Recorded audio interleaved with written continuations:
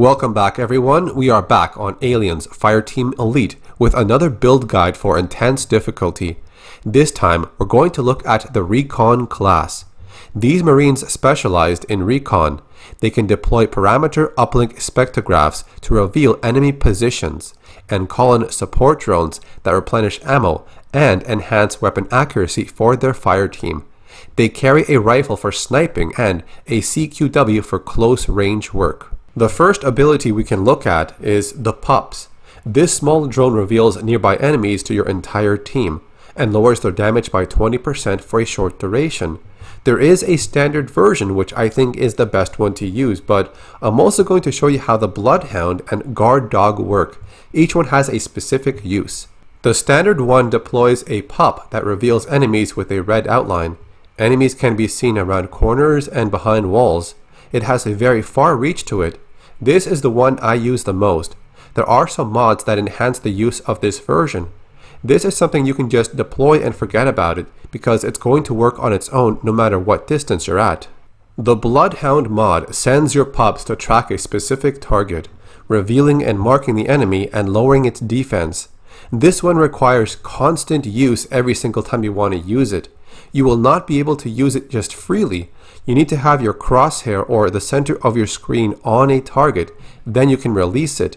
It will fly towards that target and remain on them as it lowers their defense. A red beam of light can be seen as it's focused on one target at a time. Using this mod will lose the long range scanning that the standard version has, so this one is preferably good for single enemies like a boss. However, the cooldown on this one is really fast.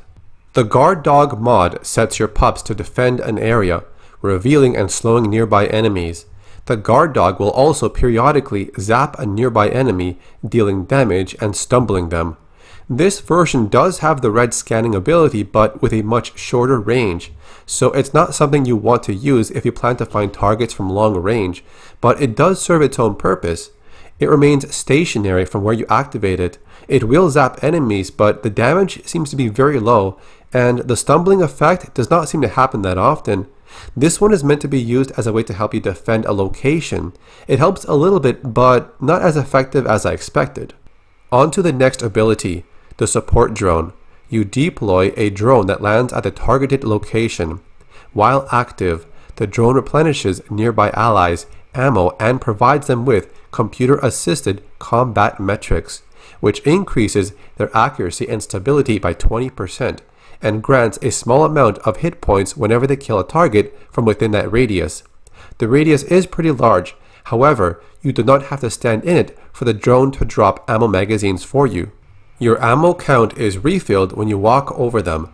Text will also appear on the right side that shows you picked it up. You have the option of placing the support drone on top of boxes or crates. This will make the drone appear on a higher level, but it doesn't really affect its performance, so just place it on the ground. The radius is really big on this ability. Here is how the healing works. Since the support drone remains stationary, you have to stay within its radius and get kills. Upon each enemy you take down while you are within the drone's radius, you will replenish 10 hit points. You can increase this to 12 with a mod, but the bonus is so small that you could just use another mod to help you out even more. The healing ability of the drone does not last long, so you can either apply mods to increase its duration or lower its recharge speed. Focus Kit Perk is the last one. Getting 2 headshot kills within 10 seconds grants a stack of focus. Each stack increases accuracy and stability by 10%, stacks up to 3 times. The icon at the top left is focus being activated upon your 2 headshot kills within 10 seconds. It also shows the amount of stacks you have. The bar in the middle part of the screen is another design for the Focus Kit Perk being active. It shows the same stats, but in a way you can see during combat. You don't always have time to look at the top left part of the screen. This is how I have my grid set up for the PUPs. It has a total of plus 73% recharge speed and plus 31% duration. The mods I'm using are these ones: Quick Charge 4, Extended Duration 3, Rapid Deployment, Quick Charge 3, Extended Duration 2, Quick Charge 2, and Distracting Howl will slow the affected targets by 30%, so it's a pretty good one to have. I also applied Red is Dead, so you and your team deal 10% more damage to revealed targets. Got Your Back allows for you and your teammates to instantly reload their equipped gun when you kill an enemy that is attacking or focused on your teammates. This last perk is really handy when you have large groups of enemies. You can see my magazine is getting reloaded all the time. You can just about clear an entire room without ever having to reload, providing you are the one getting those kills. If you're going to use this mod, Got Your Back, be sure to stand behind your team, so there's a better chance the enemies will focus on your team, and then you get a kill to proc that mod's ability. The mods I have on my support drone give me a total of plus 42% ability duration, so it lasts longer. I'm using these mods, Extended Duration 4 and the Long Haul. The weapons I used during my intense playthroughs were the M42A2 Scout Rifle and the M42A3 Sniper Rifle, but if you feel more comfortable using other weapons and they work for you, then just use those.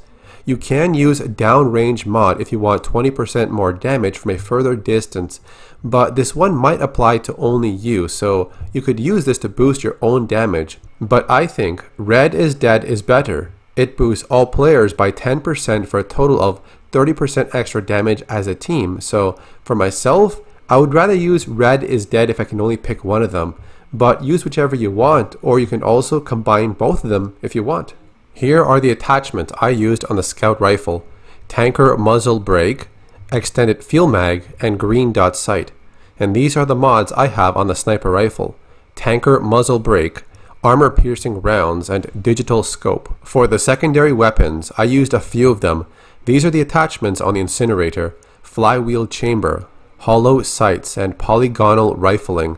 The Type 76 Auto Shotgun has these attachments: Precision Brake, Alloyed Magazine, and Hybrid Sight. The M37A3 Pump Shotgun was also effective. You can try these attachments: Precision Brake, Overloaded Rounds, and Hybrid Sight. The Recon class is extremely good for intense difficulty. The scanning ability lets you find targets you need to focus on, especially in darker stages in the campaign.